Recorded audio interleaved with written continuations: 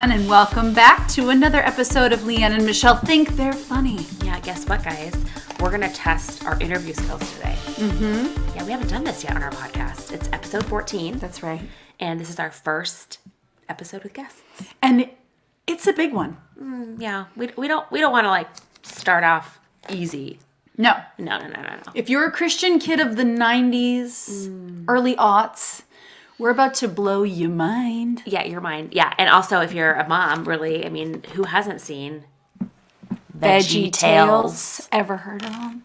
Larry the Cucumber? He's on our show today. Yes, he is. He is. So we're going to get to our interview, but let's introduce our guests. First of all, we have MIKE NAWROCKI. If you want to pronounce... NAWROCKI. It's actually pronounced NAWROCKI, as he's going to explain on the podcast. Yes, okay. So he's the co-creator of VeggieTales and the voice of Larry the Cucumber. He's been making wholesome content for kids since 1993. And he wrote, directed most of those silly songs with Larry. Oh my gosh, those were so funny. He also lent his screenwriting and directing talents to the VeggieTale episodes, as well as their movies, like Jonah and the Pirates Who Don't Do Anything. We are the pirates who don't do anything. I made it sound like that was one title. It's not Jonah and the Pirates Who Don't Do Anything. It's Jonah. We are the pirates who don't do anything. Thank you. And he serves as an assistant professor of film and animation at Lipscomb University. And he also co-hosts a weekly podcast, The Bible for Kids. And let's not forget about the remarkable Steve Taylor. Yes, as a recording artist, he sold over 1 million albums and received 2 Grammy nominations. His resume as a music producer includes 3 gold-certified albums for the Newsboys. Take me to your leaders, son. Oh my gosh, I love them so much in their Aussie accents. Anyway. You okay? No, I'm good. And the platinum-certified Sixpence None the Richer, including their smash hit, which is a legendary song, Kiss Me. Oh, I love Every prom. Oh. Yep. Okay, Steve's career as a filmmaker includes The Second Chance and Blue Like Jazz. He serves as director of the School of Theater and Cinematic Arts at Lipscomb University. A power duo. Oh, indeed. Yes. And they actually have a new project. That's why they're joining us today. This is going to be the next VeggieTales. Okay, it's called Dead Sea Squirrels. Very clever. And they launched a Kickstarter campaign this week. And they're trying to raise $1.2 million to get this thing off the ground. We talk a little bit about why and how and all that good stuff. And you get to audition actually during the interview. Oh yes, you'll hear. Yeah, it's gonna be great. Is it very nerdy that this feels like a career high for me, Michelle? I could die tomorrow and be happy, if we're being honest. I'm just, not to make this about me, but I'm a child of the 80s, grew up in the 90s. I remember the first time I saw Where Is My Hairbrush. I remember being a child watching this video and saying, this is high comedy. This is the pinnacle of comedy. Like Dick Van Dyke, take a seat. Yes. Move in Larry the Cucumber. Yes. Absolutely. I know exactly what you mean. And I, however, in high school was obsessed with this little band called the Newsboys. Oh my gosh. Obsessed. Who wasn't? The hair. Oh my gosh. And the accents. Oh yeah. I actually interviewed them, fun fact, live. Did you? In high school, yeah. And then in college, my song with my boyfriend was Kiss Me by Sixpence None the Richer. And we have the producer of that song here. That relationship didn't work out though, Steve. So do you have any comment on that? Sorry about that. All right, guys. Well, we're welcoming MIKE NAWROCKI. Did I say that right? NAWROCKI. It's really close. Yeah, it's really close. If NAWROCKI, you want to be completely accurate, it's NAWROCKI, but that was left at L silent. I like the rolling of the R. Yeah. All right. So MIKE is AKA Larry the Cucumber of VeggieTales fame. I didn't want to ask you to do it. Sorry to shock you and knock your earbud out. Wait, is it pronounced Larry the Cucumber? Cucumber. Only in France. Yeah. Oh my gosh, I love the voice. That was like you said that hello, and it was like Shawn Mendes just sang a note for them. That was amazing. I mean, honestly, we're moms of. We have how many kids? We have 5 kids between us, almost 6. Almost 6. Yeah, and I homeschool, which means VeggieTales is all we watch. You know that's true. Awesome. Yes. And also we have Steve Taylor, who is a legendary producer and wearer of very cool suits, I must say. Yes. Yes. Wow. If you haven't seen his suits, then you're gonna have to check that out. Epic style. But we are welcoming you guys on our humble little podcast today, where we think we're funny. So the more we laugh, the better. Okay, we're not sure. We're still trying to figure that out.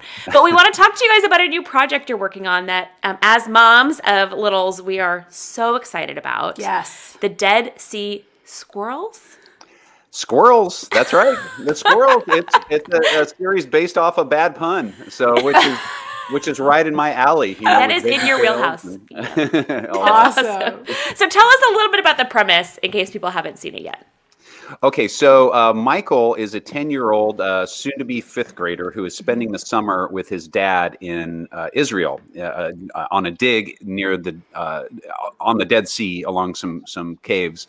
And Michael is exploring the caves with his best buddy Justin, and he comes upon these salt-encrusted, dehydrated rodents and thinks that they would make the coolest souvenirs to bring back from his trip, and also make them the coolest kids in the fifth grade.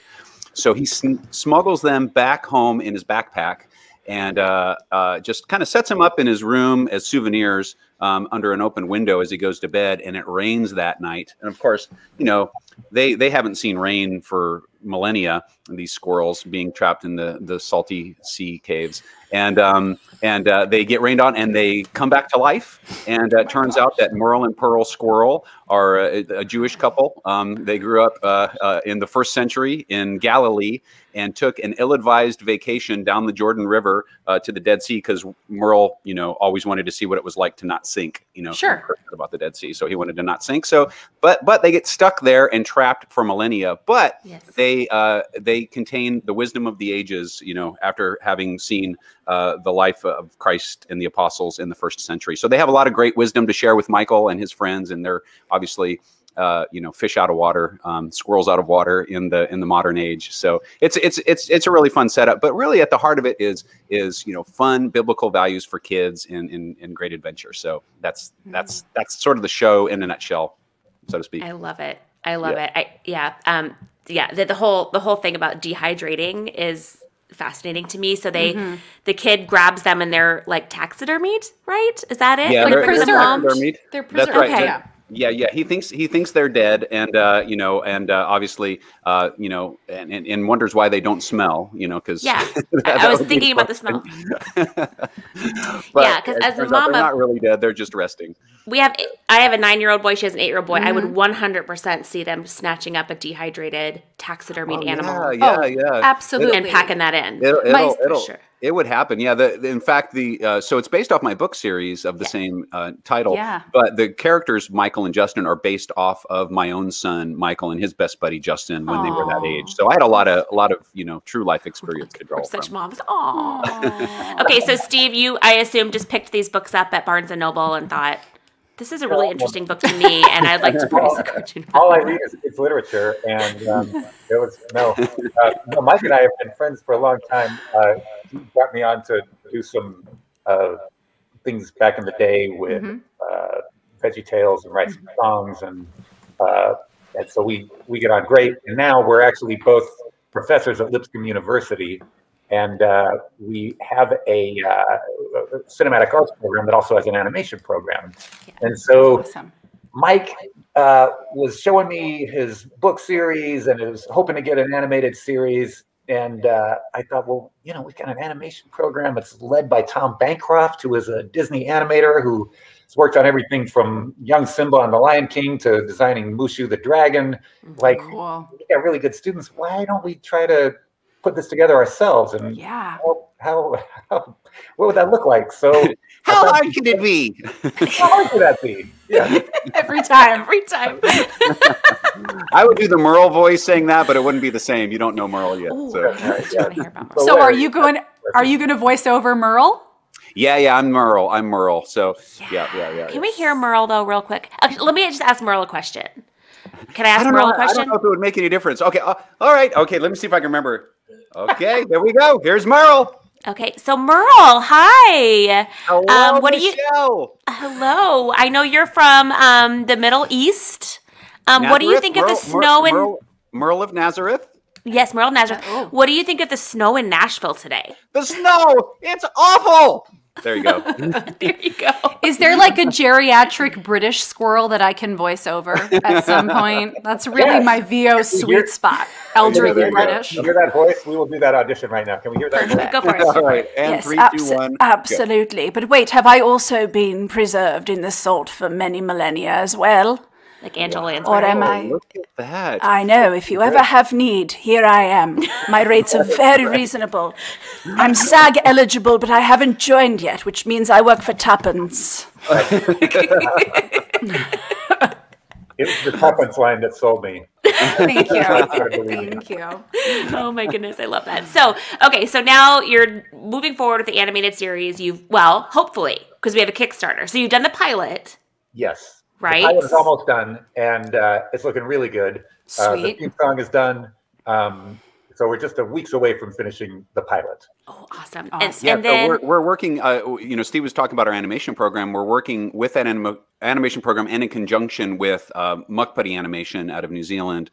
So it's just a great team that's been put together to produce this pilot, and it's looking great. that's awesome. Amazing. So then will will the public be able to see the pilot, or is that only for pitching purposes or something? Talk to me like I'm 5. Yeah. Steve, you want to take that one? Okay, yes. Well, the idea was that we want the public to see the pilot as soon as possible. We're trying to get a series funded. Right. But the big dream, and the reason I'm involved in this, is because right now, without a pilot and maybe without a series, if we took it around to the Netflixes of the world, I think they would probably say, oh yeah, we like this. We want to buy it. And then they become the owners of the Dead Sea Squirrels, and now Mike is their employee. And I just don't like that idea. I think Mike should be in charge of this series, and he should be the one who says it's this and it's not this. So the reason we're doing this is because I don't want neither of us want to see the content watered down because we have soulless corporate overlords who are telling us what it's supposed to be. And so that's why we're trying to do it independently. And that's why we put together a Kickstarter campaign, and which we hope will work. If that doesn't work, we'll go to friends and people who are believe in the project. But somehow we're going to get this made and get it out there. I wanted to stay with tuppence, tuppence. Seriously, please, tuppence for the squirrels. Well, I'm just going to say, I think we need this series right now. We really do. I mean, there has been a void of new, funny, original Christian content for kids. Yes. So I cannot wait to see this thing made. I'm not saying if, I'm saying when, because I want to see Merle and Pearl materializing on my screen. Yes, for sure. So, yeah, and I think Steve, what you said about kind of this whole debate right now about big tech and, so much control and all that, it's such a great point to bring up because... Yeah, let's get political. Let's do it. No, we're not doing that. So I think that, having control over that, and also because there is a scriptural element to it, and, wanting to maintain that for our kids to have that not watered down, not politicized cartoon and commentary with good biblical life skills is so important, and definitely something that we and our fans, we have so many, want to see. I'm so sorry. My mom is listening. I'm excited for her. But no, I think that's so exciting, and I love that because I grew up with VeggieTales, and then before that was Salty, which was creepy.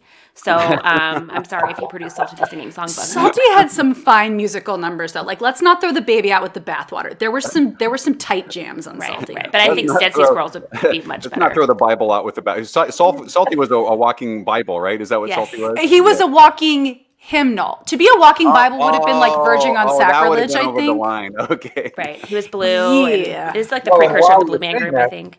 Mike, tell them why we get to use Jesus in the Dead Sea Squirrels where we couldn't use Jesus in VeggieTales. Right. Yes. So we drew the line in the sand at the very early years with VeggieTales to never show Jesus as a vegetable, which would just have been stepping over the line. It would have been like making Salty a Bible instead of a hymnal. Sure. And so which always limited. Let me interrupt there. Yeah. Leann and Michelle, if you had to make that call back in the day, and it was your job to decide whether Jesus could be portrayed as a vegetable or not, how would you have voted? Oh, Well, my question is which vegetable? Because then as soon as you place a vegetable on him, that is now the holiest of vegetables. So you have to be very careful in the vegetable. And I just don't feel like that's fair to vegetables, because then there'll be like a hierarchy and, you know, dissension among the vegetables. So that's where I would vote no. you would vote no. You can't make Jesus a vegetable. You can make Jesus like the farmer. I'm trying to even picture what that would look like in the, you know what I mean? Like I'm trying to conjure a mental picture of that. I think I probably would have gone no as well. That's a great question. So I think we made the right call. Yeah, All right. you did. But that's a great improv scene right there. Yes, it is. Jesus is a vegetable. Yes, it is.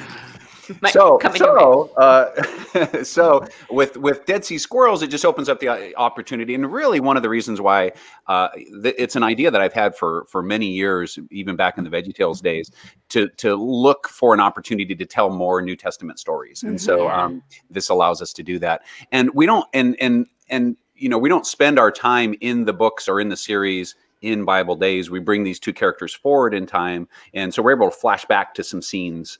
Yes. But most of the action takes place in the modern world with Michael and his buddies in the 5th grade. So it just makes stuff really relatable to kids. Yes, absolutely. Yeah, and so you can flash back to kind of their firsthand account of what they saw Jesus doing, and that's kind of how you weave that in. I love that. Exactly. Yeah. Creative. So in the books, we call it the squirrel's eye view chapter. You know, so it's Merle and Pearl in the tree. You know, watching the Sermon on the Mount. Eating the popcorn. I saw that. Yeah, exactly. I know. Well, I have to say, my kids, you know, watch the video and they immediately were like, "Well, is it on Netflix? Where can we find it? Is it on Amazon?" Like, not yet. Go get your tuppence from your go get your piggy bank allowance jar, smash it, and pour it into the Kickstarter. Well, one of the great incentives on the Kickstarter is a download of the pilot when we get that done. So so cool. That's an exciting, and that's like at a 25. I think that's the $25 level. So it's not, you know. I mean, it's really a bargain at any price. So yes. And to also know that you supported it, because once you do see it available for viewing, you know, there's some ownership for families, you know, to know that, we supported this and we made that happen, and that, and you know, if you really want good quality content that's safe for your kids to watch, it's nice to kind of know that you were a part of it. That's such a good lesson too in teaching our kids to vote with their dollars, which is such a conversation that we're all having right now. Like, what a great teaching moment for our children, in all seriousness. Let's put our dollars toward what you want to see more of, right? Right. I love exactly. Yeah. So tell us a little bit more about the incentives on the Kickstarter, because this is always fun about Kickstarters, because the more you give, the more you get. Yeah. Well, we had our first experience, at least my first experience, in making plush toys. So we thought, hey, you know, we got squirrels. They're cute. They're cuddly. We need a plush toy. And so I just went to the internet, and the first company that came up, I sent them the photos of, you know, the animated Merle and Pearl, as you can see behind Mike, and said, here, make plush toys out of these for like $139 a piece. Evidently, you get what you pay for. So I wish I had a photo to send you of Merle. He looks like he's actually just been lobotomized. Like his eyes are kind of, or maybe like he's just about ready to that moment right before he gets run over. It's just like, and it was not cuddly. It was like, I got to put this in a closet and put his eyes over or something like that. So we ended up, Mike ended up calling up a friend who used to be in charge of DreamWorks market. What was it? DreamWorks products? Consumer products. Products. And so he put in touch with a professional plush toy maker. And it was amazing the difference that getting a professional makes. But the ones, are those going to go in the Dead Sea Squirrel Museum at some point? Maybe so, yes. They're going to arrive eventually, because I've already paid for them. So someday I'm going to this lobotomized Merle is going to be staring at me. That's amazing. That's a good white. So we have and squirrels. We have let's see. So we have the digital download. We have a certificate of what's the it's like a diploma, right, Steve? What's it called? It is. It's called the Patron of the Squirrels, because you know, this indicates the fact that you have actually helped bring the dead to life, and so it's very special. It's got our signatures on it. It's got two little, you know, squirrel paw prints. Yeah, it's pretty adorable. And then we put your name in it, and if you have multiple family members, we actually put their names in it separate, so you know they each get their own. Yeah. Awesome. What else we got, Mike? We got and we got like a pin, like a scout pin, yes, like Dead Sea Scroll Scout pin. Yep.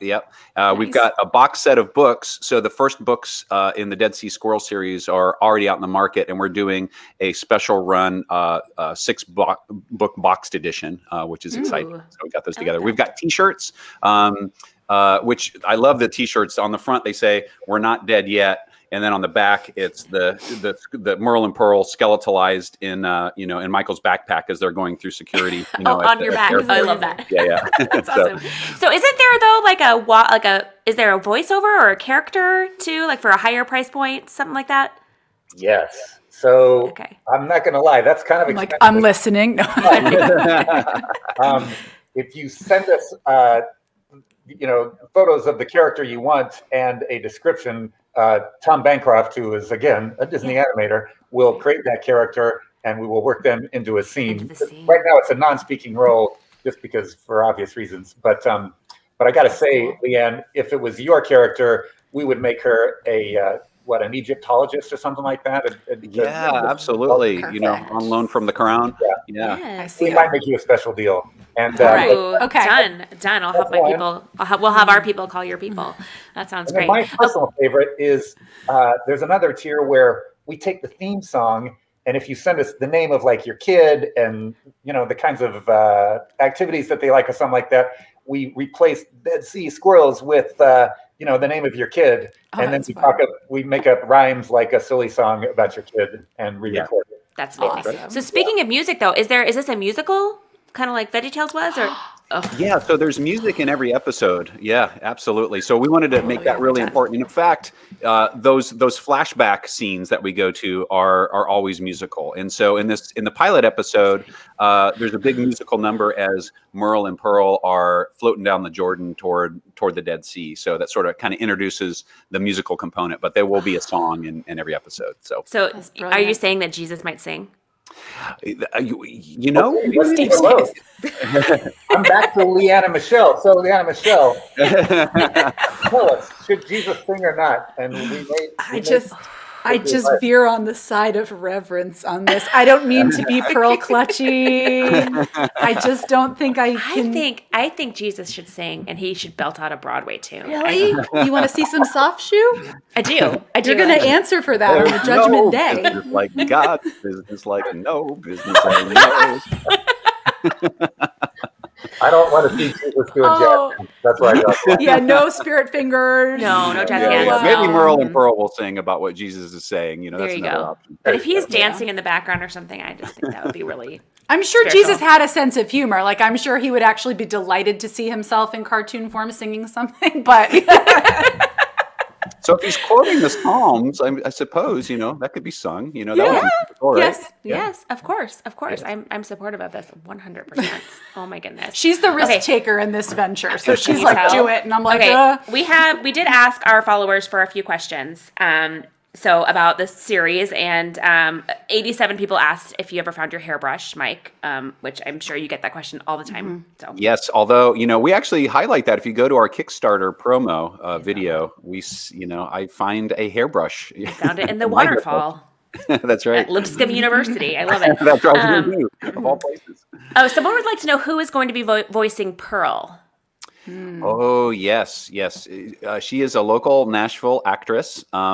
Jenny Littleton is her name, and she's wonderful. And Steve, you've known her for quite a while, right, Jenny? I have. I've worked with her a couple times on films that I've made, and she's just fantastic. It's got an adorable high voice. And, did we pitch shift her at all? No, we didn't. That's all her natural voice, which is fantastic. I pitch shift the Merle voice a little bit just so I could sound smaller, Yeah. So originally, I know, Mike, you wrote the books, but Dead Sea Squirrels, where did that idea originate from? So that's the bad pun that I came up with years ago to form the show around. And obviously, the Dead Sea Scrolls were found in a cave, and then, survived until, the modern era. And so that's kind of what was behind this. So it's sort of the Dead Sea Scrolls meets Encino Man, the old Brendan Fraser movie. But yeah, so that was the concept initially that was floating around in my mind for years as a way to, be able to tell more New Testament stories in animation. But when I left Big Idea full time, I was, there from the start of the company in 93 up until 2016.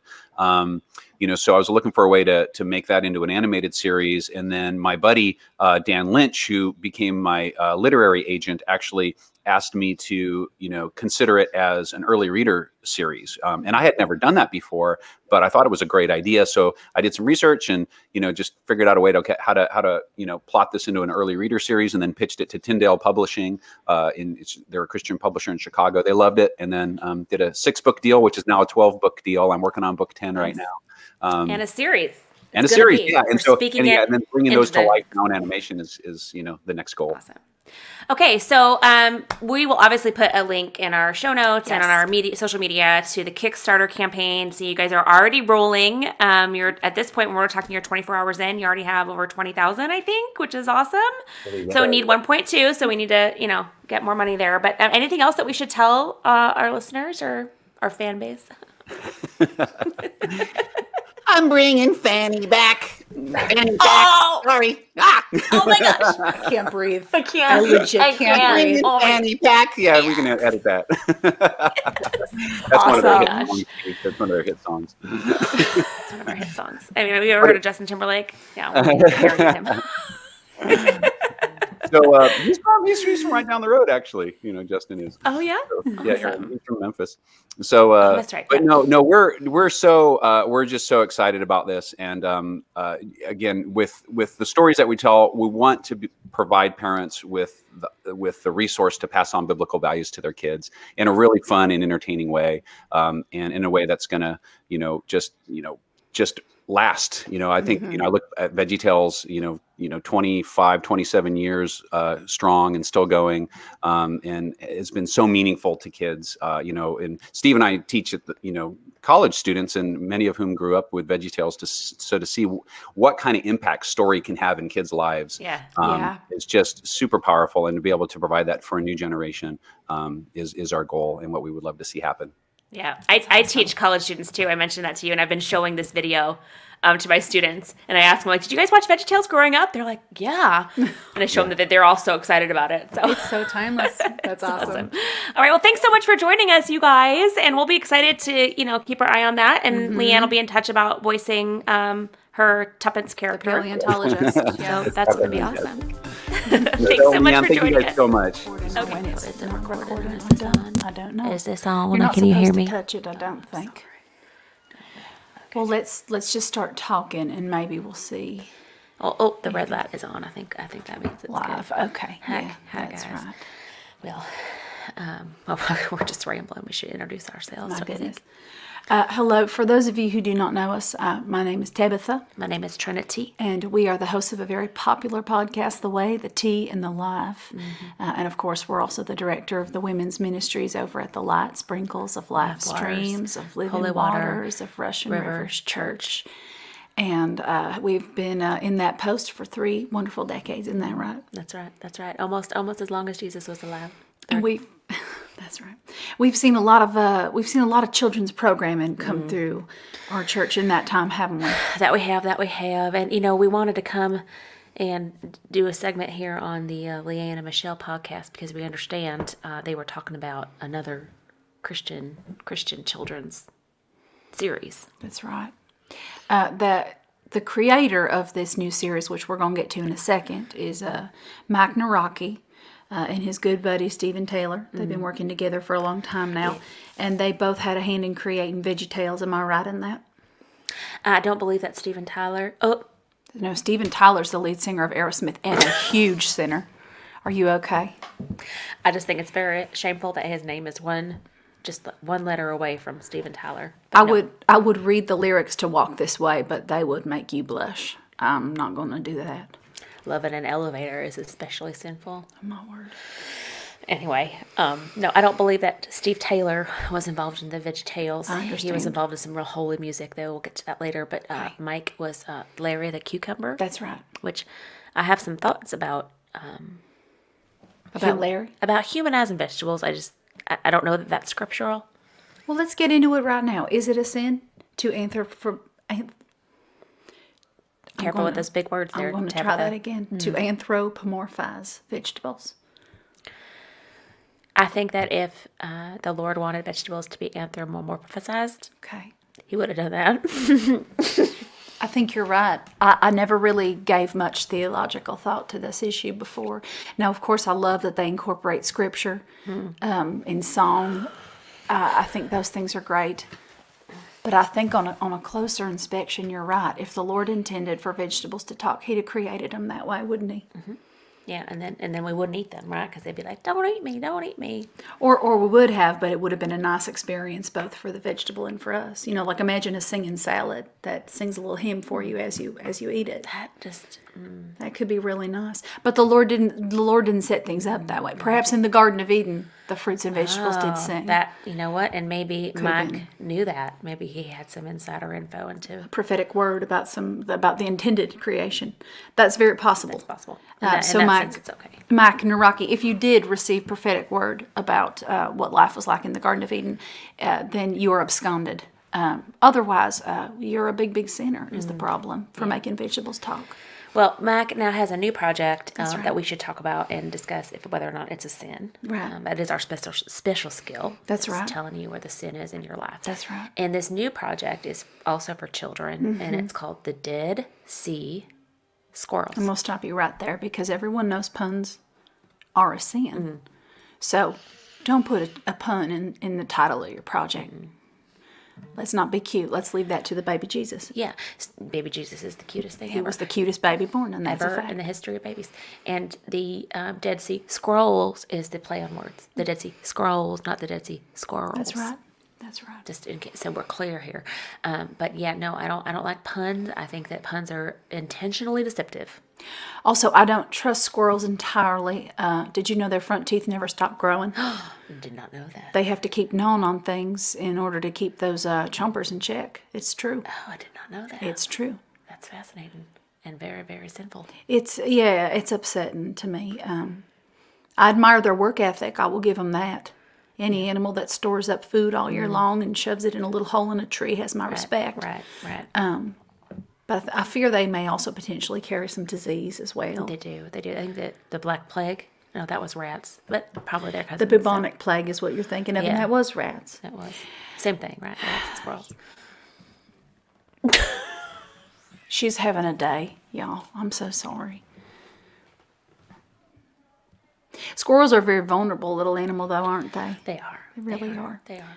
So what would you have had the children discover in that cave instead, if not squirrels? I'm just curious. The scrolls themselves. The scrolls. And would the scrolls have talked, or would the children just read aloud from the Dead Sea Scrolls? The scrolls would have talked because they're the living word of God.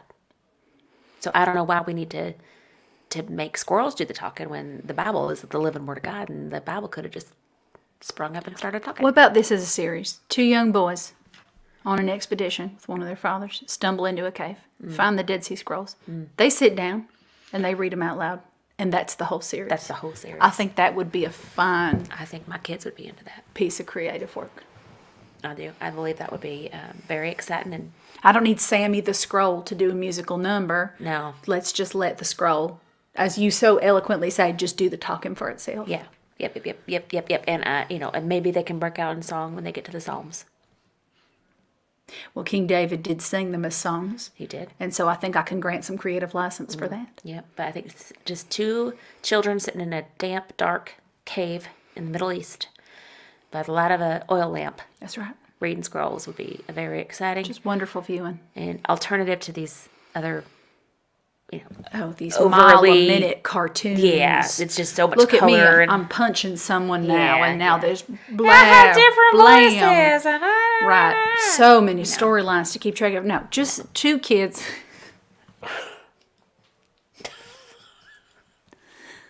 Sitting in a cave. Reading from a scroll. So I think we should start our Kickstarter for that. See how our Kickstarter does. See if we can raise money for We're that. going to call our series just the Dead Sea Scrolls. And we're going to release it at the same time as Mr. NAWROCKI's and Mr. Taylor's. And may the best series win. Wow, I sense a spirit of competition in your heart, Well, Tabitha. it's righteous anger is what's fueling it. And so I think in this circumstance, it is permissible. Okay, well, I think that's it for today. We thank you so much for tuning in. Yes, that is. Is it a sin?